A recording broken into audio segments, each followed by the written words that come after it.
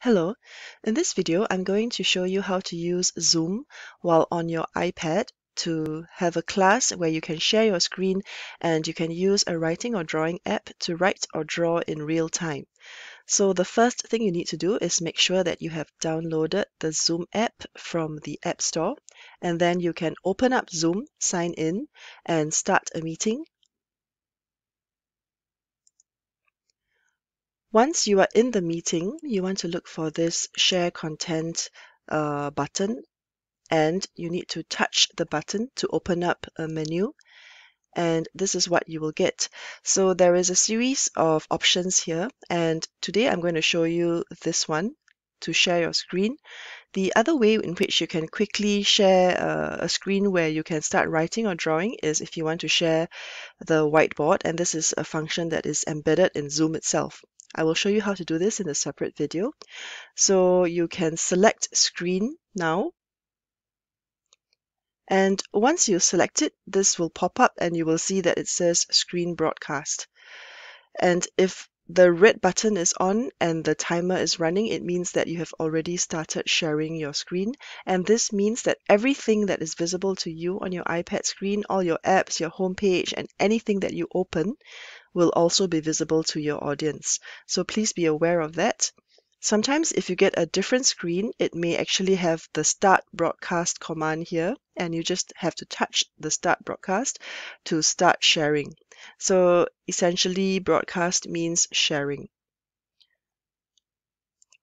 So you can see here that it is already being shared and the timer is running. So now you go to your home screen and you can select any app that you want. For example, I'm going to select this app called Explain Everything. It is very useful and I use it frequently to draw charts or diagrams. And I'm just going to open it. I've opened a project here in Explain Everything, and this then allows me to start writing or drawing in real time. And I'm using an Apple Pencil, or you can use any suitable stylus to write or draw. So it gives you the chance to teach using freehand to your students.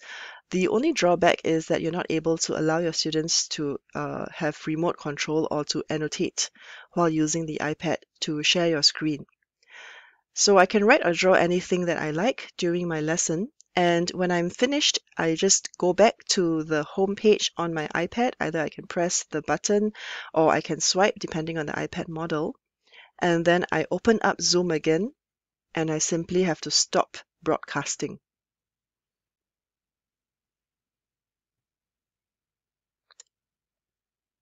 So here I am back on my home page, and I'm going to select Zoom again to open it. And now you see that when I'm in the Zoom interface, that it is still ongoing, the broadcasting. So I just need to touch Stop Broadcast in order to stop sharing my screen. And this essentially brings me back to my Zoom interface, and I can then continue my class while still in the Zoom session.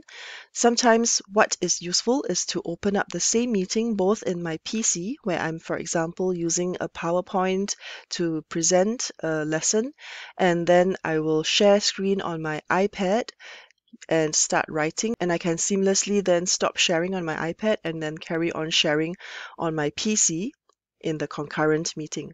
So it is possible to actually be in the same meeting in two devices simultaneously, both on your PC as well as your iPad. Thank you.